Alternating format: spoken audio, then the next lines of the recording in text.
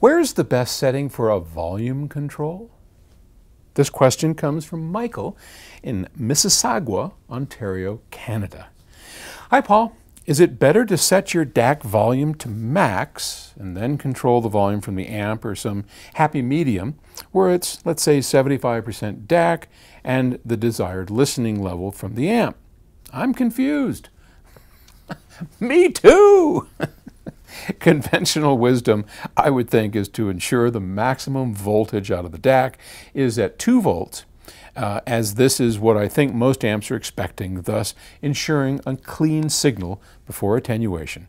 But I could be wrong. Any thoughts on this? Well, I have thoughts on everything, including how to lose weight. Look at that. I've already lost 6 pounds. I know, I get a lot of complaints. Paul, lose your gut. I'm doing it. I'm doing it, boss. I'm on it. Yep. I've been 10 days, 6 pounds. Not bad. I'm going for it. I'm going to just get rid of this nasty old pot belly of mine.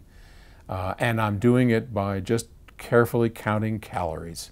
The old Richard Simmons deal a meal or whatever the heck he had. And for me, you know what I found out? And we're all different. I've found out that as long as I keep my breakfast and my lunch at a reasonable low level, maybe a couple hundred calories at the most, that if I can make the dinner small, I lose weight. So I'm attempting to keep each meal around 200 calories. Like for dinner last night, what did we have? I had low-fat cottage cheese, of which, because I'm a vegetarian, not a vegan, but a vegetarian, so I have to worry about protein. So I will eat cottage cheese or something. Cottage cheese has an amazing amount of protein. 1 cup of cottage cheese has, was it like 30 grams of protein and 200 calories. So I had a cup of that, and I had a nice little cool salad of celeries and cucumbers and tomatoes that I put a little lemon juice on, a little bit of salt. Oh God, like kind of Mediterranean. Really good, really filling, and 200, 250. I mean, my only vice is I still like to drink wine, which absolutely has calories. So if I can keep my eating down to 600, 700 calories in a day, and then I spend a few more 100 calories on a glass or 2 of wine, yeah, getting down there. All right. How did I get off on weight loss? I don't even remember what the question was. Oh, where's the best setting for the volume control? You know, it really depends on a lot of factors. So let's take the DAC, for instance. Modern DACs, like ours and a number of others, are pretty much the same resolution regardless of where their volume settings are. And most DACs today have volume controls. They're digital. And now the older ones, 5 years, 6 years ago, when you turned the volume down on a DAC, it did complex math that actually reduced the resolution of the signal. So you want to leave that sucker right up there at the top. Don't take it down even an iota. But modern DACs, and I'm going to assume that you have a modern DAC like ours, you can place that anywhere you want and there is no resolution loss.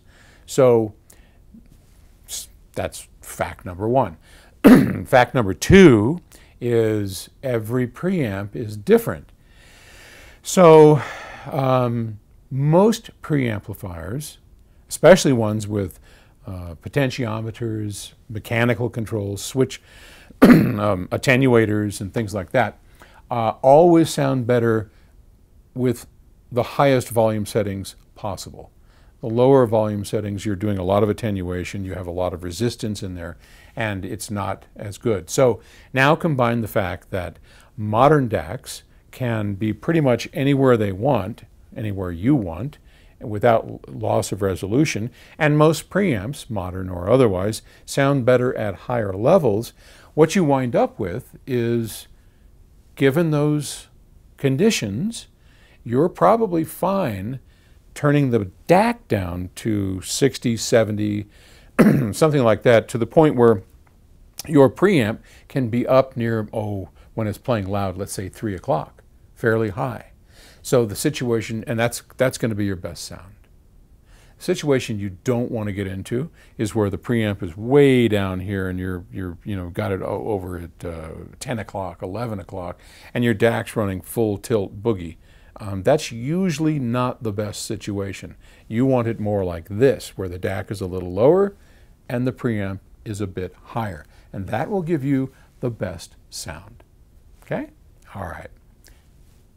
Yep, you guessed it. Shameless plug. All right. With apologies to if you've already bought the book. 99% True, my memoir. I really would appreciate it if you picked up a copy. Pick up the audiobook. It's really fun. I'm reading the whole thing. I mean, I am the one narrating the book for you. It's 14 hours. It's not nothing. So you'll, when you go into work, just listen to 15 minutes of Paul's misbegotten youth. And then you can learn all about how I learned all this stuff. All my failures in business, successes, failures, heartbreaks. I mean, it's a wild ride, and I promise you'll enjoy it. And I would really appreciate it if you went to Amazon and picked up a copy. Thanks. Talk to you tomorrow. Bye.